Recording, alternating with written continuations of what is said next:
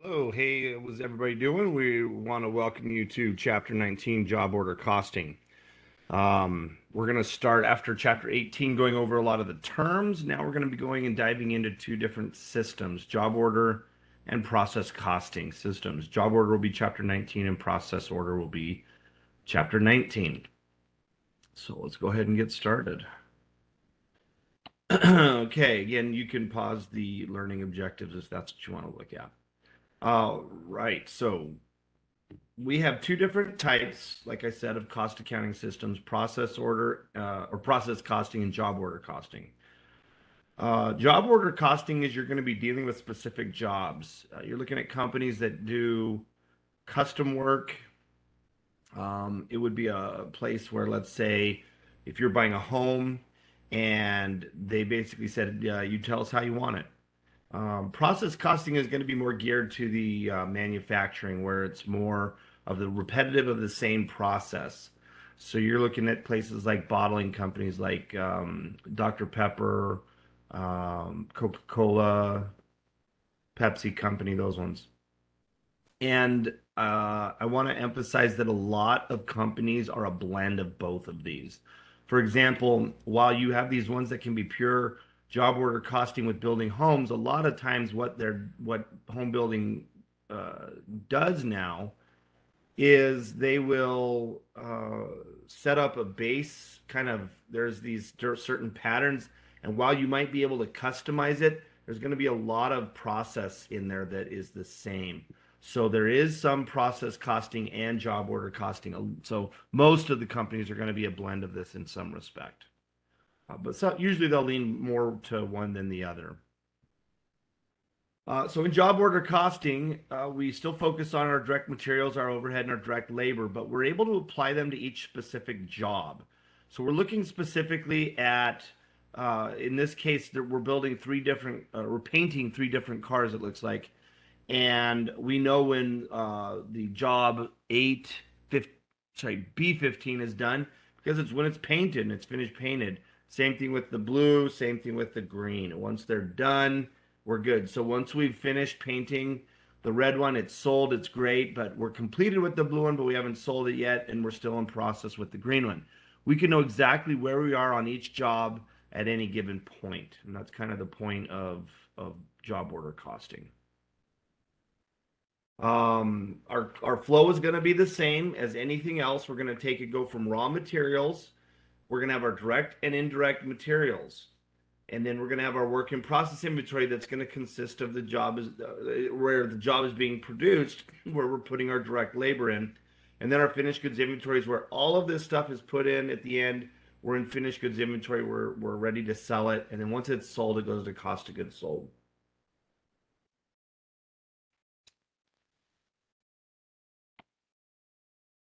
Here's a job cost sheet.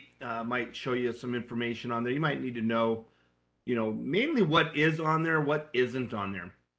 What isn't on here is the sales price, any advertising costs, things like that are not going to be on the job cost sheet. All right, so here's the flow of our materials and labor. We basically pull our materials. As we pull it, we're going to annotate it on our ledger. We're going to create our jobs.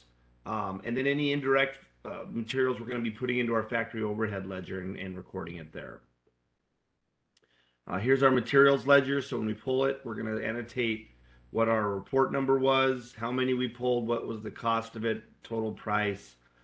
Somewhere on there should be the job number. I'm trying to see where that is. Um, yeah, I'm not really seeing it. Requisition number, maybe. That requisition number will be tied to the job order, I guess. But bottom line is it's showing what was pulled out of the inventory at what points. Oh, wait, no, I'm sorry, this is the ledger card. I apologize. This is just showing the transaction. So we had 600. Looks like we purchased 600 more, and then we requisitioned $600 worth of units out of there. Okay, now I'm sorry, I was reading that wrong. Here's some more. This is what I was thinking of. Is it shows you here the alarm system here and the paint that's being pulled.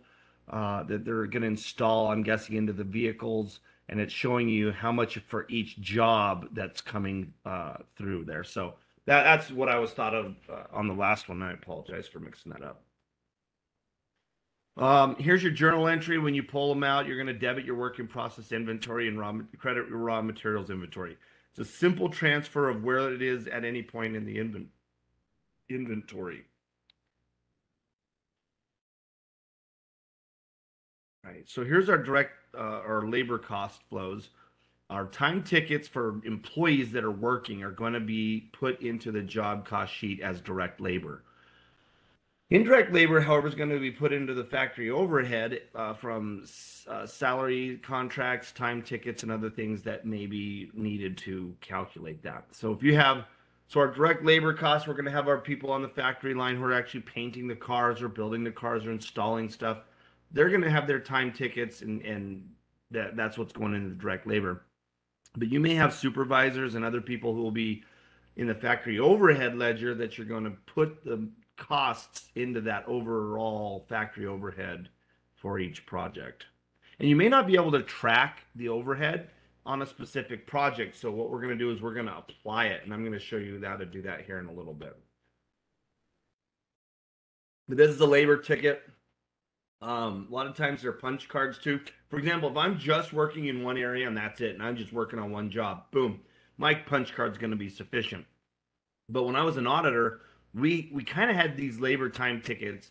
It wasn't quite built out like this, but what we would do is we would select the number of hours we worked each week on each project, and we would annotate that on our time ticket and then submit it that way. So yeah, it's a little different with these because what they're looking at it from the standpoint of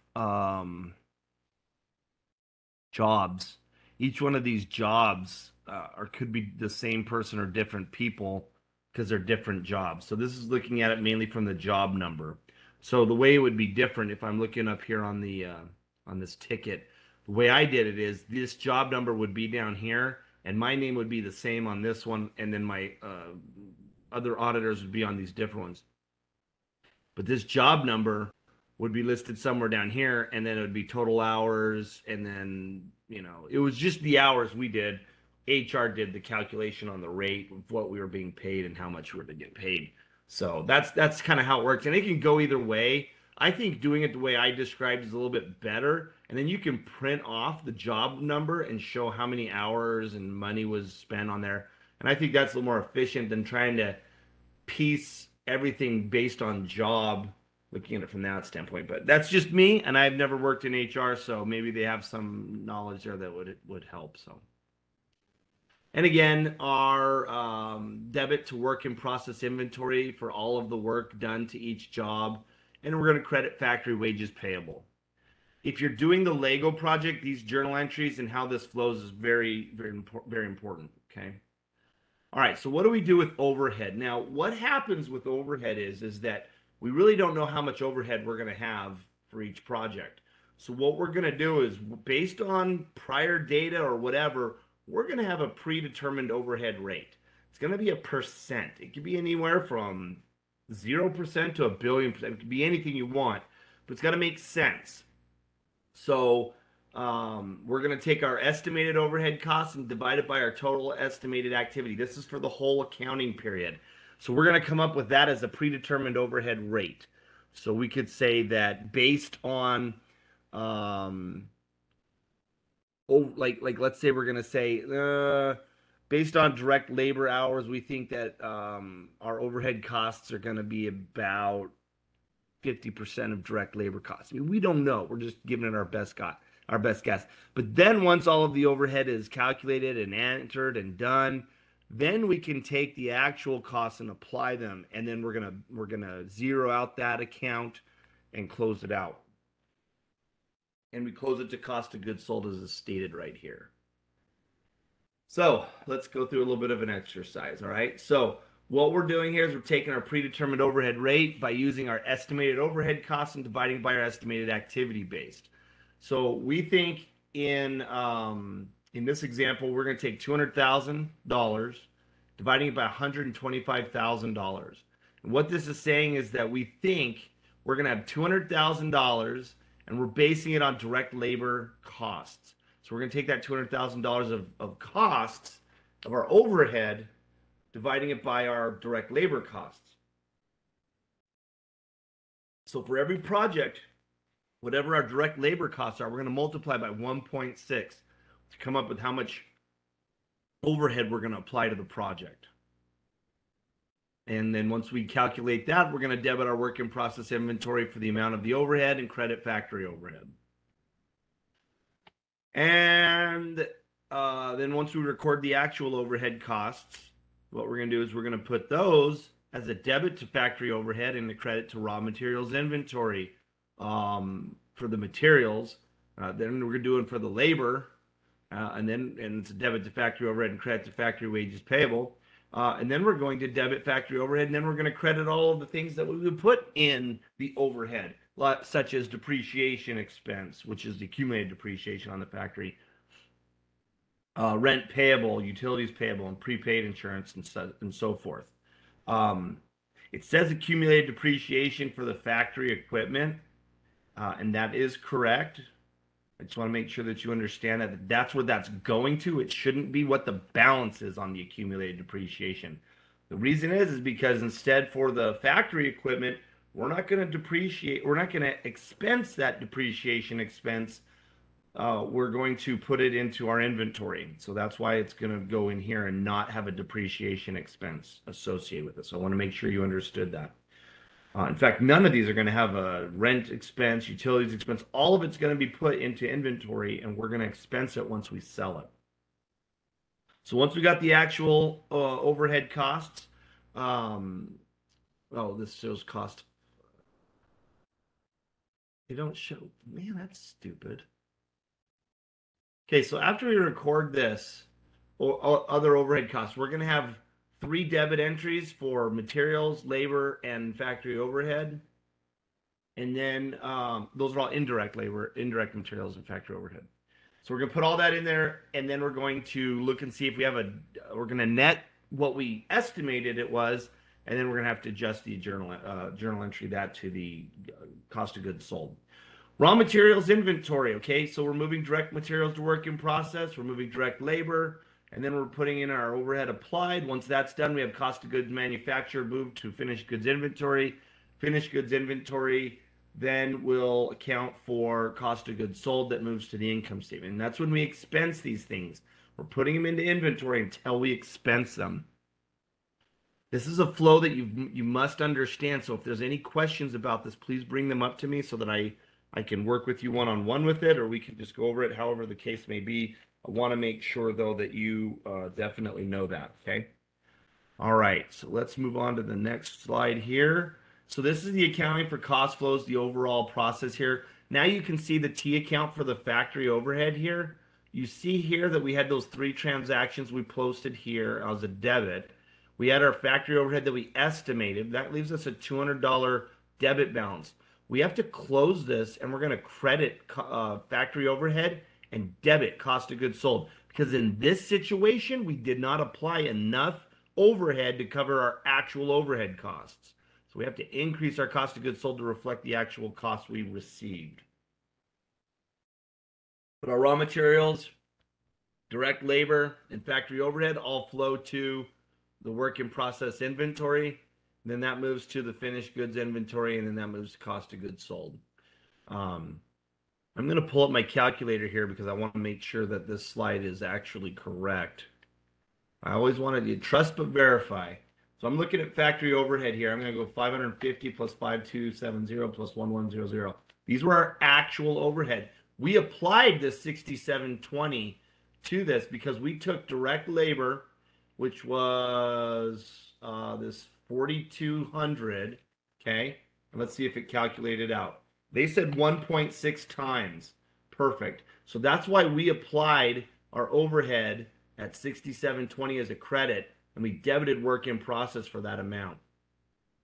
So you remember we said that our factory overhead would be applied at the 1.6 or 160% of our direct labor costs. Direct labor is only this 4,200. This is indirect labor costs we're going to put into factory overhead as actual costs. So our actual costs exceeded our estimated. So we only applied 6720, but we needed to apply the total amount of 6920. So we were $200 short. So we're going to take that 200, we're going to credit factory overhead and debit cost of goods sold to move it over there. To get it to where we expense that amount in that same accounting period. Here's your summary of journal cost flow journal entries. Here was our direct labor. I want to find that. Where were you? Right here. This is our direct labor. That was the 4,200. We took that multiplied by 1.6. That's what we did when we applied our overhead. And here's our 160% of our direct labor. Okay. That's probably the hardest concept to get, is applying the overhead. And so I want to make sure you understood that. All right, schedule of cost of goods manufactured. This is something you should be familiar with, pretty comfortably familiar with. You take your direct materials plus direct labor, factory overhead, get your total manufacturing costs. Add any work in process at the beginning of the period that you had. Subtract out your ending inventory, and that's your cost of goods manufactured. And that's what gets moved to our finished goods. So here is our financial statements. We see that we moved $3,300 to cost of goods sold. Selling expenses, our net income was $600.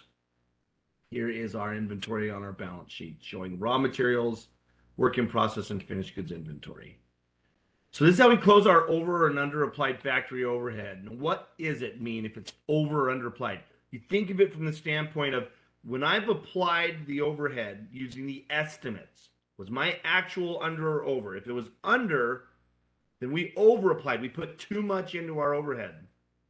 If our actual is higher than our applied overhead, then our overhead is under applied. Okay, so that's what we're looking at, or it's under applied.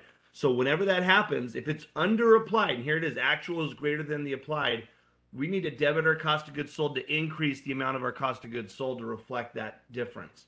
But if we over applied, we put too much into our overhead, we need to take some out. We need to reduce our cost of goods sold because we over expensed the actual cost. We estimated it, but it ended up being less than what we thought. At this point, I want to give you your word. I don't want to be given the word at the end of the video every time, because when I do that, I think that people just sometimes just go to the end of the video, get the word, and put it in there. But I mean, it's your education. I hope you're not doing that. If you are, don't do that, because I'm going to put these words in at varying parts of the video, and it's just better to watch it than it is to try to find it. So the word today is cherry, C-H-E-R-R-Y. I like to eat cherries, you know, things like that. Cherries, C-H-E-R-R-Y. Charlie, Hotel, Echo, Romeo, Romeo, Yankee, for you military types. That is your word. Again, the word is cherry, C-H-E-R-R-Y. So to adjust the over or under applied, in this case, we remember we were under applied by 200. We're going to debit cost of goods sold by 200, credit the factory overhead so that that factory overhead has a zero balance.